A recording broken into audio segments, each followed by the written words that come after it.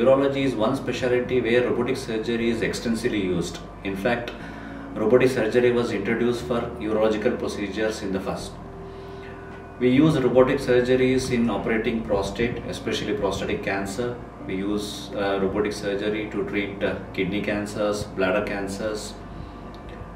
We can also use robotic surgeries where we, in other non-cancerous conditions like pyeloplasties, where we need to do suturing or finer dissection is required.